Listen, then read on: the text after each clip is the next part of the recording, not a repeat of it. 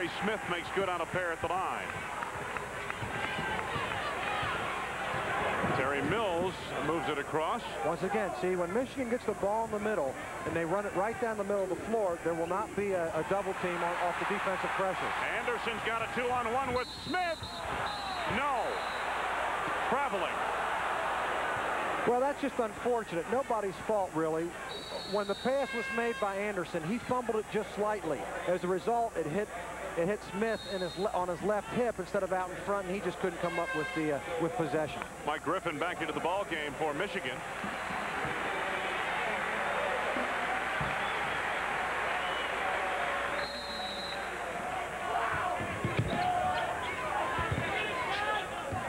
Wolverines with 8:35 to go on the attack, trailing by 10. Mills needs help.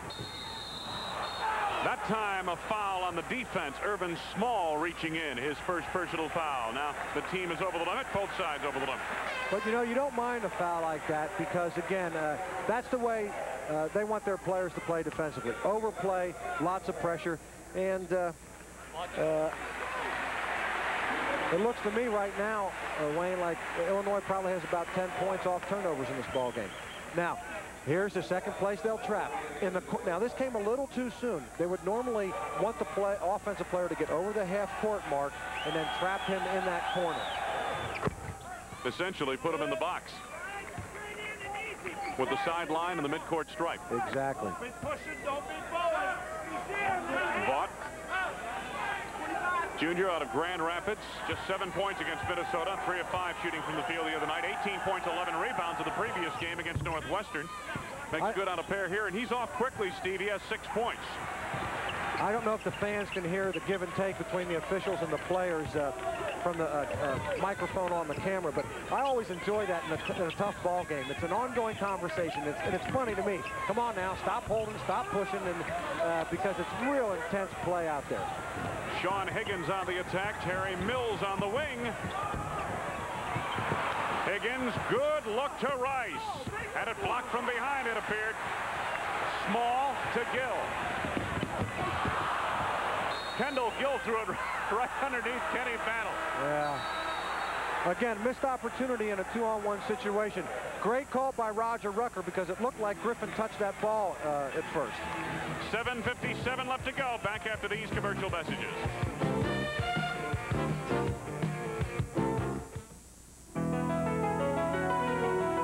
Piedmont Airlines Going Places prices have a lot of people going to a lot of places.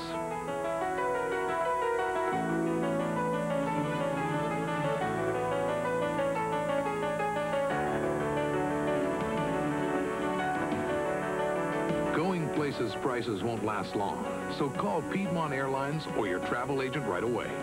On your mark, get set, go places. This is my new Buick Skylark. And since it's a Buick, it doesn't surprise me that the Skylark is very stylish. With room for 5, and it's smooth and powerful. What did surprise me, though, is that Buick's little limousine is priced less than a Honda Accord DX. So, I got a little limousine for the price of a little car. The great American road belongs to Buick. 8-point lead for Illinois, but really they're losing the battle of the board, Steve, and I think that certainly underlines how they can beat you in so many different ways, the Illini. Well, they really can. They can beat you with defense in terms of field goal percentage. You know, because they're getting dominated on the boards, 13-7. But you know, today they're winning this ball game with defensive pressure and converting that into points on the offensive end. Shooting percentage around 55%, as we displayed for you. This is Michigan on the attack. But you know, you look at Illinois, and there are 2 other Big Ten games. You know, they held Michigan State to 40% field goal percentage. They out-rebounded Wisconsin by 13 boards, so they can just hurt you in so many different ways. Illini leading by 8, 7.5 minutes to go, first half. You know, I really believe Michigan, and it looks like they're going straight man now for the first time. They've got to get away from that matchup zone. It just isn't working. Griffin comes down with it for Michigan. This is Higgins. Came off a 3-game suspension with a fine performance the other night against Minnesota. Ran out of real estate right there. Portions of today's game are brought to you by Ameritech. Ameritech, solutions that work. Wayne Larrivee and Steve Grody at Assembly Hall in Champaign. Back into the lineup, Ramil Robinson in the backcourt for Bill Frieder's Michigan Wolverines. And I'll tell you what, in for Glenn Rice, and those are the two guys on the Michigan team. They'll get a rest, but it won't be a long one. They need both those guys on the floor. Irvin Small with the look inside of Liberty. The pass off the mark hit the backboard. Boy, I'll tell you, Illinois is going to look back at this first half when they see the film, and they've played very well, but boy, they have blown 3 or 4 chances to get an easy basket. That pass there would have been a layup had it not hit the rim. Griffith on the look inside of Vaught. Boy, not a bad luxury for Michigan having their third leading scorer coming off the bench in Loy Vaught. Battle. Got a rebound coming up. I believe it's going to be on Higgins. Yeah, it's on Higgins, I believe. Again, that's a great call because Higgins snuck a quick hand to the chest and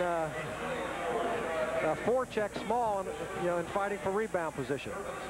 The officials making sure they have control of this game. Right there. There it is. Small makes good on his first 11 other. It's fine. Anytime you're in a ball game, I think sometimes you test the officials. You see what you can get away with. And usually those things happen when the ball's in the air and people are fighting for rebound position. Liberty leaves the lineup. Anderson back in. Loy Vaught leaves in place of Glenn Rice for Michigan. There's Marcus Liberty. Coming along in this his first year in the Illini program. Sat out last year due to Proposition 48. Great talent. Small misses the second. Anderson is there. Higgins up high, and we've got a foul underneath. Well, and Bill Frieder's finally going to get satisfaction. That's been his chief complaint in this ball game. He thinks Illinois has been over Michigan's back, and he'll finally get a call. Foul is on Irvin Small, his second personal. There's the record of Frieder at Michigan. Has never won, though, as a head coach in this building, and he brought 2 Big Ten champions through here in the mid-'80s.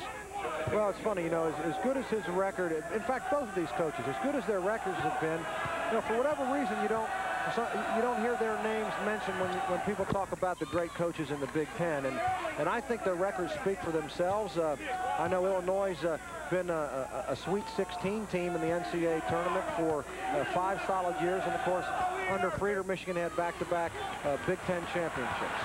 Higgins makes good on a pair. Michigan has cut the gap to 5 with a little over 6 minutes to go in the half.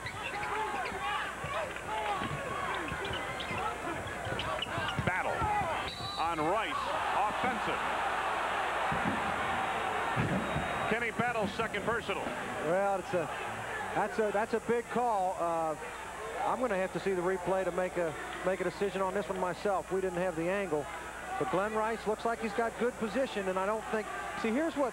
You can always tell if a player's faking a charge, because if somebody really runs you over, you fall right back. If they fake the charge, you'll see motion from the waist up because they're faking, so they move their shoulders back. And it looked to me like Glenn used a little acting job there. Michigan resumes. Higgins for 3. Second three-pointer of the game for the Wolverines, and they are suddenly back to within 2. Well, it's going to be a game of streaks, and Michigan's got one going right here, and they're back in it. But see, in Higgins and Rice, you've got 2 players, again, who can do what very few players can do, go straight up and shoot a jump shot without putting it on the floor. Persistence by Irvin Small. He tries it again, and Ramil Robinson finally clears.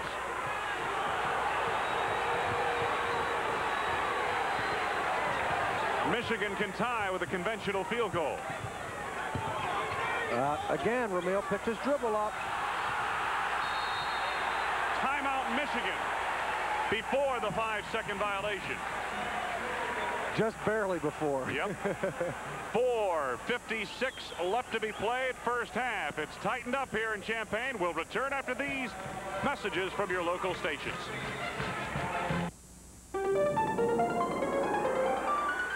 Is Steve Dell on the verge of starting his own TV ministry? What four-way romance turned Gary Meyer's name to mud on the set of TV's Facts of Life? I want to know. Did Kevin Matthews start Arangate with a prank call to Oliver North? No, Ollie, I need a favor. Also, Carrie Cochran searched for intelligent life on other AM stations. I couldn't find any. How many regulation-size NBA basketballs can Chet Kopic fit in his mouth? How many calories in a pickle? What's the meaning of life? I want to know. Look to your AM dial, inspiring minds on AM 1000.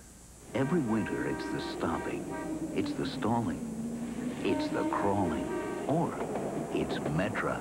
When it snows, we rain. Take your pick. Athletic shoes for women, children, and men, all $10.99 to $12.99, $9.99. All $13.99 to $15.99, $11.99. Pickway shoes, now. Tonight, join us for 19 hours of non-stop entertainment to help fight cerebral palsy. Starathon 89 starts tonight at 10:45. Join us. Accommodations arranged through Hilton. Come sample our classic American hospitality at any of nearly 300 locations across the U.S. For reservations, call 1-800-HILTONS. Wayne Larrivee and Steve Grody.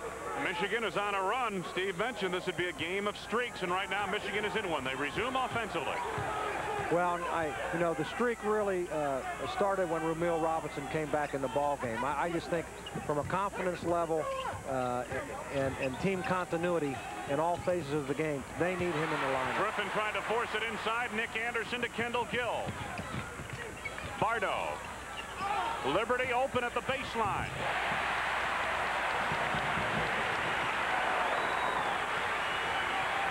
Robinson trying to answer.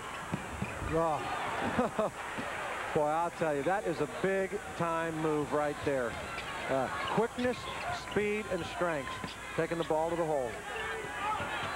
Pass denied by Rice. Marcus Liberty out high. Kenny Battle. Kenny held the ball there just a little too long. When you hold the ball that long, the rest of your offensive players just stand around and nothing happens. Kendall Gill made it work. Illinois' lead again is 4 with 3:50 to go in the half. Yeah, Gill remedied that situation, didn't he? Just give it to me, I'll shoot it. Terry Mills didn't handle it. Off the turnover. Illinois, chance for a 6-point lead. There's Lou Henson patrolling the sidelines for the Illini. You know, and the Michigan coaching staff's just going to ask, why is Rumeal Robinson not bringing the ball up the floor? You know, Robinson's a guy you want to try and wear down during the ball game, but he's a great athlete, tremendously strong, but he's huffing and puffing out there right now. Kenny Battle. Nicely done at the baseline. Kendall Gill. Gill has 11 points. Kirk Taylor brings it up this time. And Kirk Taylor's a player who's just now beginning to learn how to play the point. In high school, he was a great player, but he really played the small forward Exactly. position. Rice. That's what Bill Frater said. He said Taylor's really a small forward type, and we're trying to convert him to guard.